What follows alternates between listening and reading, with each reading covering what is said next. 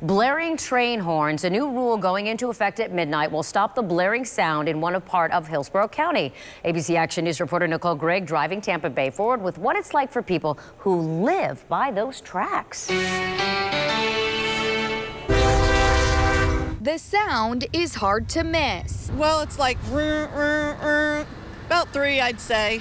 You just hear them come rolling through. Jean Bogart says it can be an early wake-up call, even though she lives miles from the Apollo Beach Boulevard railroad tracks. They come through in the morning about 6 o'clock. You hear them go through. Starting at midnight, this will become a quiet zone 24 hours a day, 7 days a week, meaning no more blaring horns at that railroad crossing off US 41.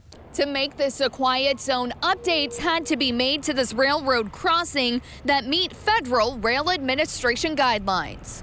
The horns are for safety to warn drivers and pedestrians. And although this is a quiet zone, CSX says locomotive engineers can still sound the horn if they need to. Some of those updates here include 4 quadrant gates to stop drivers, median barriers, and closing nearby public crossings. To get a quiet zone, only a public agency can make the formal request. For this area, Hillsborough County okayed it, but a nearby community going up paid for all the safety updates. Oh, that'd be wonderful for the people out here. CSX says drivers should always stop, look, and listen for a train. In Apollo Beach, Nicole Gregg, ABC Action News.